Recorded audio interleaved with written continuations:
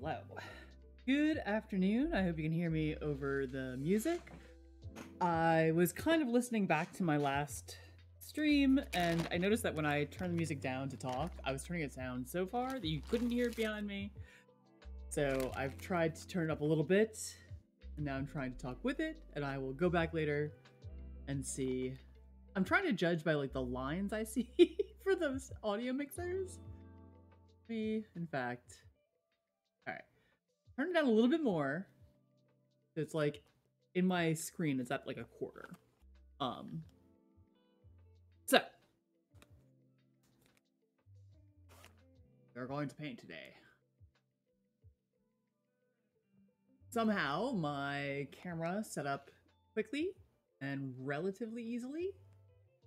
I'm not going to jinx it. It doesn't look half bad today, and the glare seems to be a little less so.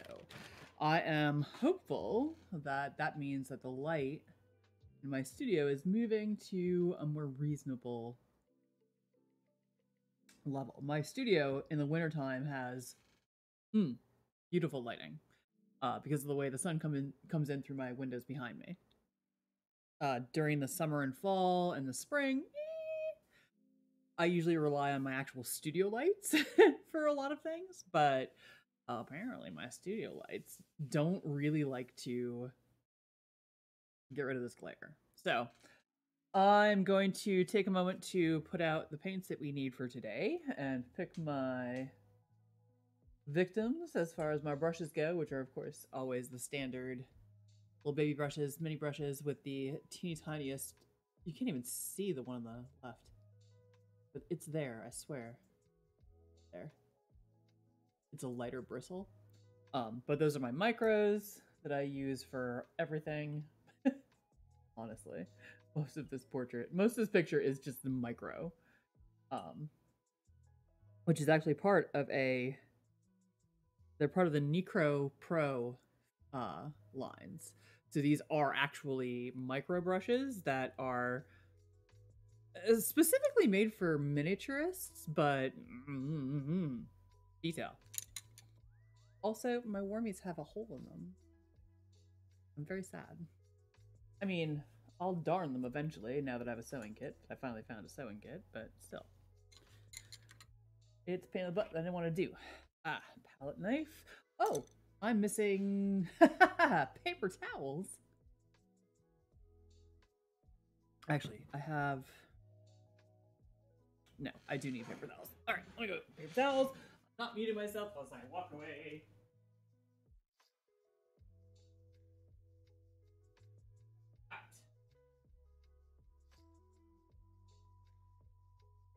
Return untoweled,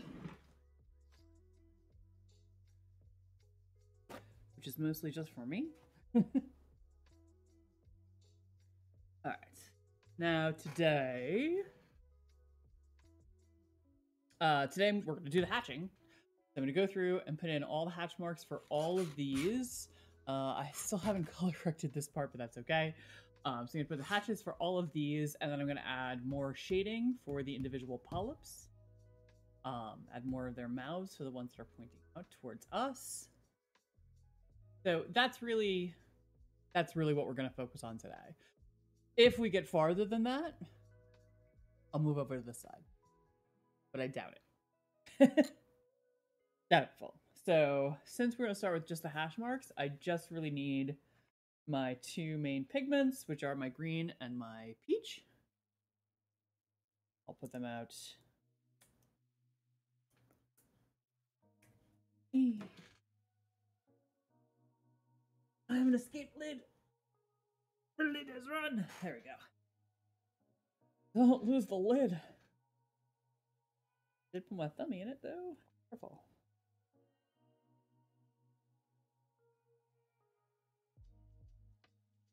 Start off with that.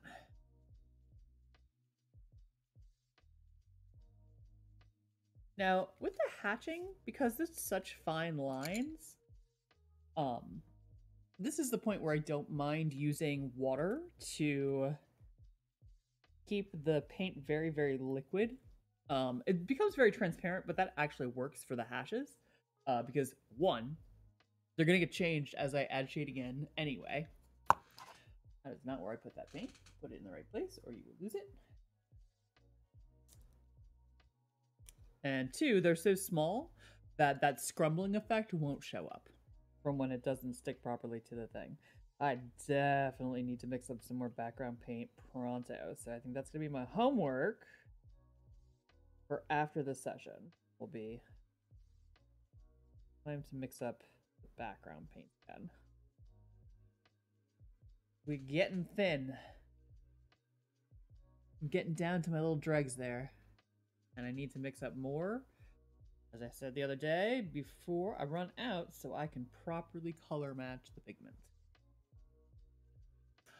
Why don't you write a formula and just remember the formula, write it down so you get the pigment the same way every time? I know. That has occurred to me. Do I do it? No. Not at all. Alright.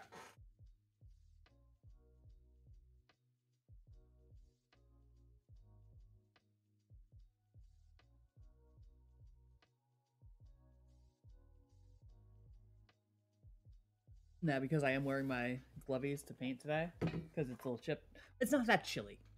But I do have my windows open because it's in the 60s. But it's like low 60s, so it is chilly.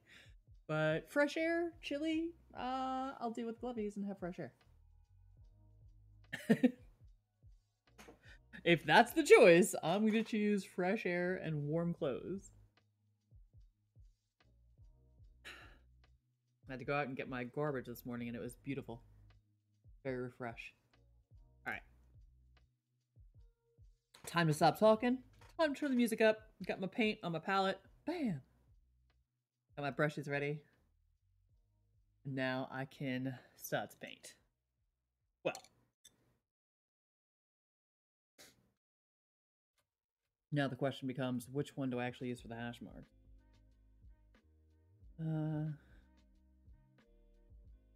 I'm going to try the smaller of the two that I have, just because, I mean, it is smaller, but this one doesn't really hold, because it is so small, it does not hold the paint as well, but I might get a finer line. Can you see that top corner? Sure. Close enough. It's a little potato, but, you know. What have you. Alright, music is being turned up. I am muting my mic, and I'm going to start in the top corner and work my way down with all of these little hash marks. Welcome to watching paint dry. I hope you enjoy.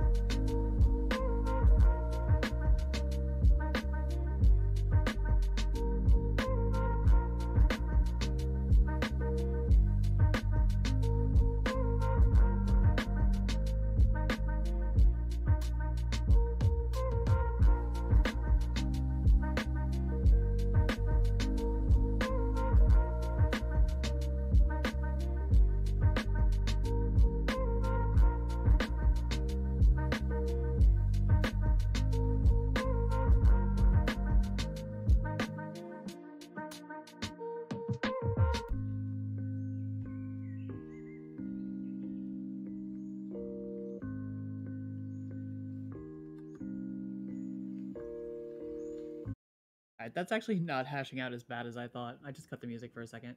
The problem with this one is that I can't really see it because I put it up too hard. It gets really thick with the paint right at the base. And so if I'm not careful, I'll draw a thicker line with this one, even though it's the smaller of the two brushes. It's also my older of the two brushes, though, so. Alright. Sorry about the abrupt cut of music. It's coming back.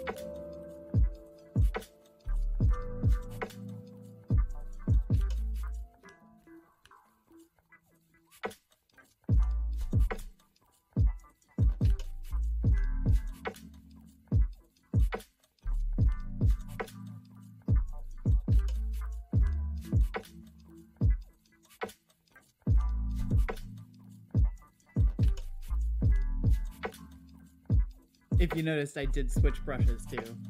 I switched to the other one. This one just started giving me that triangle at the end, so I'm getting uneven lines, and while I don't mind it so much on the edges because they're going to be covered anyway, even though I need to finish them, this will give me a more even line for the rest of the picture, so back to this one.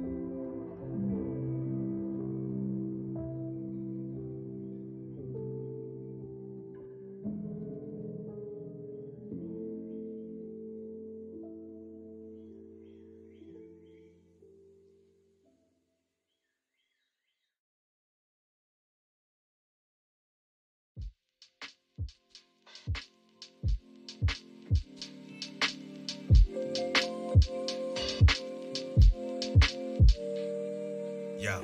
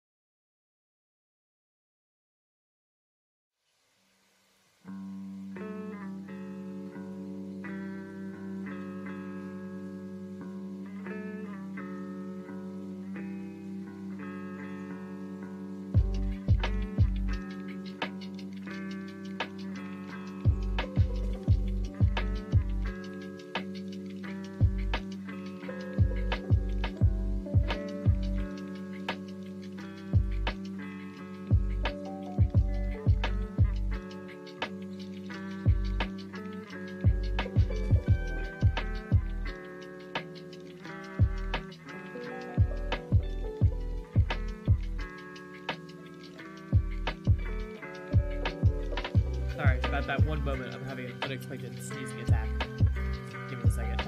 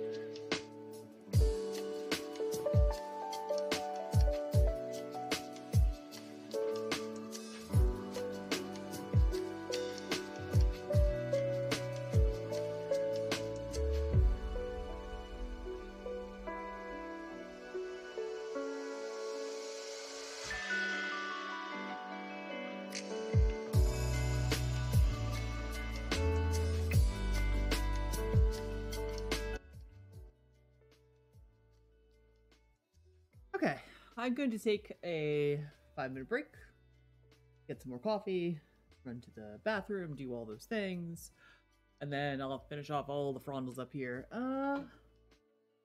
Alright, you can see kind of what I'm doing. Good. We've gotten quite a few of those little fronds out, and we'll do the rest of them when I get back from my walkaway. So, be right back. Put that in the chat as well. Back in 5. Alright, be right back.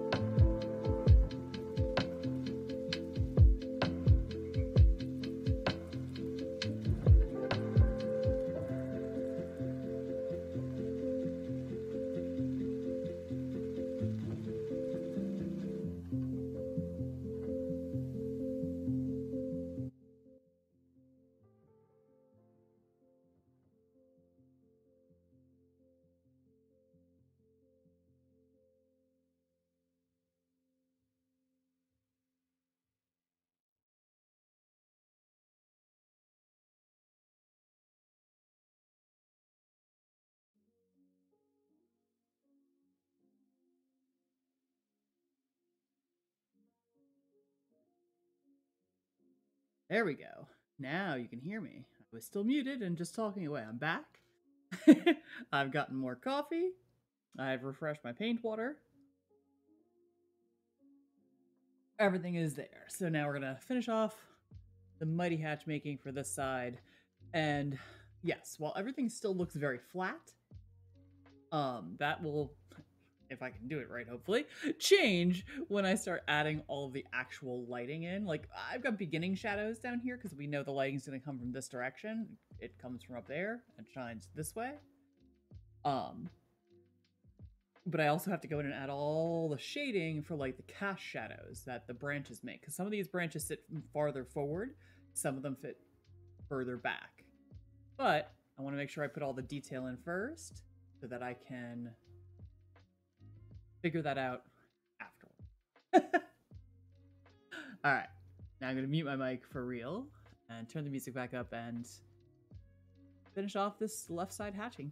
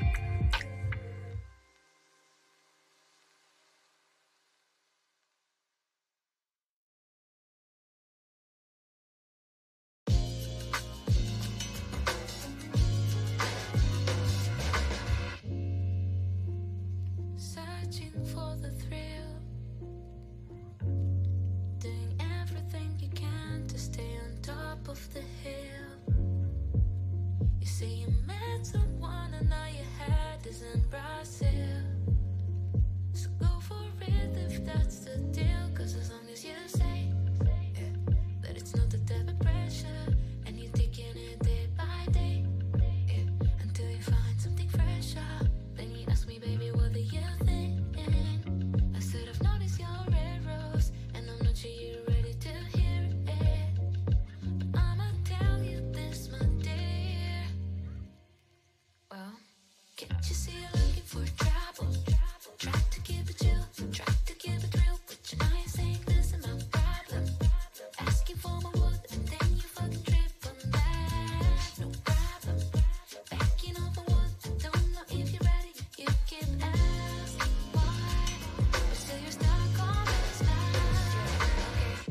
If someone wants to tell you what's right or wrong, they've probably been missing, forgot what they belong. So now I'm picking a card that says be on your own. Has the lesson been learned? I'm getting ready, let's go. I'm 2 steps away from setting my vision, I know, but now I'm at the clouds of future I wanna let go. When my head is kinda busy with lyrics and words, I realize that I don't care about the meaning no more. Cause I just wanna stay cool with that. Yeah, I gotta make my living without pushing it. Working on my mental health and sometimes losing it. No bullshit, creatively cooking.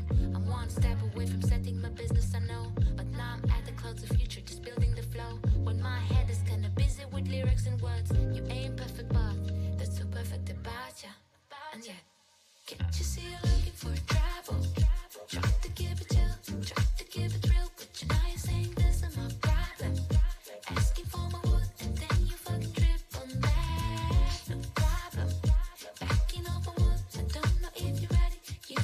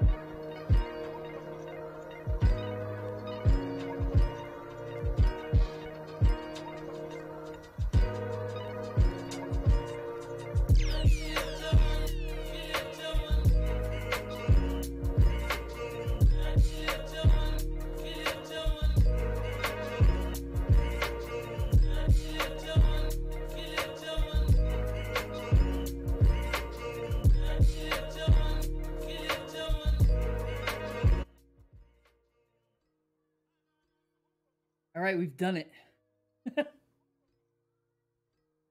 A little over 3 hours, and we got all the upper left quadrants hatches in. So left half of the picture now fully hatched out with all of my cross hatching. And yes, it looks a lot busier now because of it. Fantastic, because this is supposed to be looking, I want this to look very full. And this is looking much more full than before. So next stream we have, which might be tomorrow. I may take the day off because my shoulder is kind of killing me. But it's definitely gonna be again either maybe Thursday, Friday, definitely. But either way, once we get back, we're gonna go and do the right side and do all of those hatches. Once all the hatches are in, we can get into the actual lighting and shading and finishing off the picture. So thank you for watching. It was a very productive stream today, so I'm glad I pushed through to the end and got left side done. And yeah, thanks for watching. I will see you next time. Bye. Peace out.